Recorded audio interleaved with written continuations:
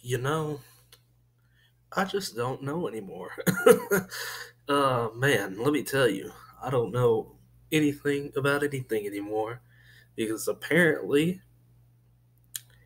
it's another week of college football. We don't know what in the world's happening. Oh my goodness, let's just start off with the big one. Not that big one. We'll talk about that in a moment. But South Carolina upsets number 3 Georgia.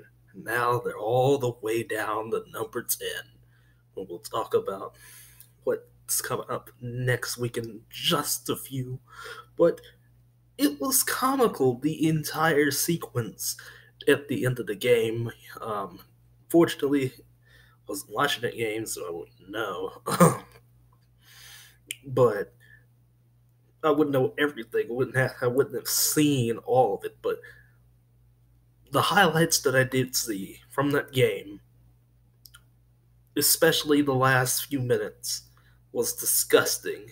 There were missed field goals, missed opportunities. Georgia played terribly, and South Carolina did just enough. They manhandled Georgia, and honestly, South Carolina should have won this thing in maybe they should have won this thing in regulation. They had to drag it out to overtime. So both kickers missed kicks, cut them both. But Blankenship, especially, of course, missed a kick to tie the game for Georgia. Anyway, and thus South Carolina has done the unthinkable and has beaten Georgia. So Georgia, not out of it yet, but it's not looking too good right now. Um, Oregon just takes care of business. Wasn't even close against Colorado. It was absolutely gross. 45-3. And let's just talk about the big one real quick, where I wanna gouge my eyes out. I want to get the bleach. I want to drink it because this was an absolutely disgusting performance by the Texas Longhorns. Um, we got manhandled. We got beaten. It really shouldn't have been close. Honestly, the way this defense of Oklahoma played, Jalen Hurts was finally rattled a little bit once again. He was finally rattled a little bit. He's back to Jalen Hurts form. Um, he's under pressure. He really doesn't do that well. It's really the system that Lincoln Riley has, in place. But man, Alex Grinch, got to give credit to that defense. They did one hell of a job. And the O line for Texas has got to fix a lot of things. And I know we had a bunch of injuries, but that's no excuse. Now 2 losses on the season, one to LSU, now to Oklahoma. You know what? I think these two teams are going to meet again. It was a Red River shootout for the ages once again. It was great. It was great. Even though we lost, it was great. We had hope. We had something going, but ultimately, CD Lamb was just too much. He was the best player on the field that day. Could do nothing about it. Here's the interesting story. Michigan's still bad. Michigan's still pretty bad. They allowed 25 points to Illinois, but Illinois just squandered it all away. So, it doesn't even matter. Wisconsin, Jonathan Taylor didn't even run for 100 yards, but he still got 2 touchdowns. And boy, oh boy, another shutout. Wisconsin's defense may be one of the best in the country. Let me tell you that. Good God. Bama, Clemson, take care of business. Florida State and Texas A&M are trash. Let's not even discuss that. Arizona State, Washington State was very, very interesting. Are you firm for Herm? Are you firm for him? Let me tell you, I am. Oh my goodness. Arizona State and Washington State had another great game, but ultimately it ended up being Wazoo taking the L, and it was a great game. You hate to see it for Washington State. They've lost 3 straight. Arizona State's still in this. They could sneak in and do something. The Pac-12 South may be theirs right now. It may be theirs. Let me tell you that. and it's crazy. Uh, Cincinnati takes care of business. Baylor, Texas Tech, catching the end of that game. Oh my goodness. Oh, that was some ref ball, but you know what? You know what? Baylor gets a W. They stay undefeated. There was some ref ball. Surprisingly,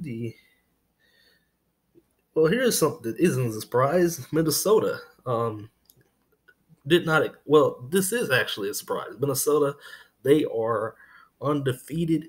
They are doing things. Um, they're just under the radar right now. Same with Appalachian State. They're also ranked now. They played again on Wednesday night, which was hard to believe.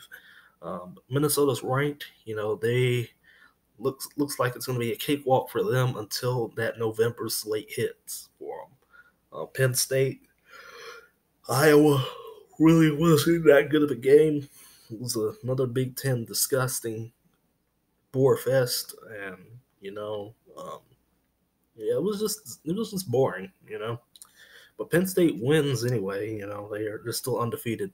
Also, you know, Notre Dame keeps winning. Um, they had to escape at the very end, but you know Notre Dame keeps winning, and I think Notre Dame will probably lose another game down the road, which will pretty much end their hopes. I don't know when they'll lose again, but Notre Dame, this performance was not very convincing. You know, they only won by 3 against USC. USC has been inconsistent all season long, so you know the big matchup of the night we'll get to in a moment. Checking out some other good things here from the Mountain West Pac-12. Um, Utah takes care of business. Oregon State is no challenge. Boise State also takes care of business. No challenge from Hawaii. Yeah, Hawaii put up 37 points, but and Washington, they get back on their winning ways after just absolutely destroying Arizona. Wasn't even close. Good God. But now we turn our attention to Florida LSU. Florida LSU. Let me tell you something. Man, oh man, oh man. LSU has the firepower. Let me tell you that. They had the firepower to maybe stand up to Alabama. I don't know about the defense though, but you know they certainly played better than Florida. They played way better than Florida. Burrow was out there doing his magic again, you know, and um, really, it could be Alabama LSU 1 and 2.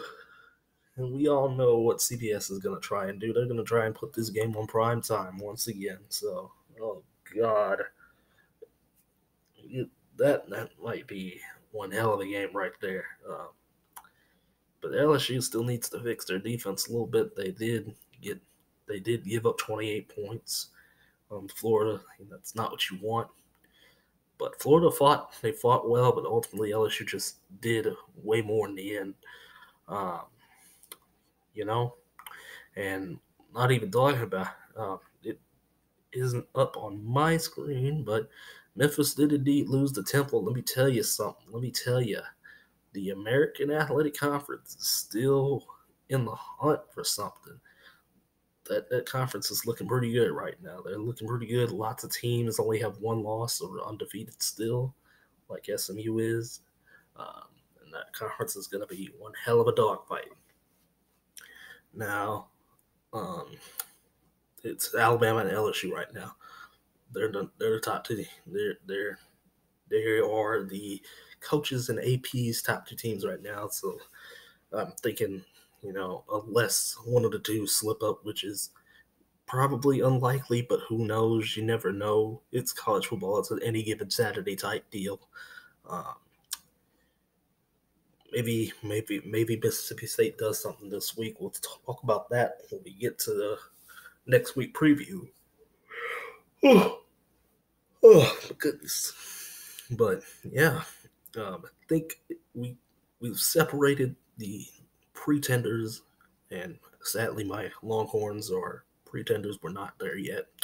But we separated the contenders and the pretenders. We pushed some more pretenders out the way, and there's more contenders ready and willing to fight for a national championship. A national championship in quotations, because we all know there is no actual sanctioned national championship. But um, yeah, LSU is clearly the team that has the most upside to them after these last 6 or 7 weeks. Wisconsin's up there. I think they have a dominant defense. LSU has a dominant offense. Bama's Bama. Clemson's Clemson. You know, Trevor Lawrence has improved over the course of the season, but he's still inconsistent down there. Really, it's going to be about that Clemson defense. Ohio State has Justin Fields, you know, and they have a good defense. They haven't really been tested. Michigan State's not really the team you want to say, oh, well, this is a good victory, because Michigan State is inconsistent. Um, Notre Dame is still there. Georgia's still there, like I said. Just because Georgia lost doesn't mean anything. You know, they can still do something for their chances for a national title. Penn State's still here. They're undefeated. You know, and keep an eye on Arizona State as well. You know, Pac-12's not out of it just yet. Everybody in the Pac-12 does have a loss, but they're not out of it yet. Not even close. So that being said, everybody, that's gonna be week. I don't even know what the week is. It's gonna be week 7 in a nutshell, because I can't remember anything. You know, it's been a long season already. So yeah, that's it. That's all I've got. Thank y'all. We're gonna keep on going. We got a lot of videos tonight, and you know, I'm not ready. I'm not ready for these other two that I want to put up tonight. So with that being said, peace.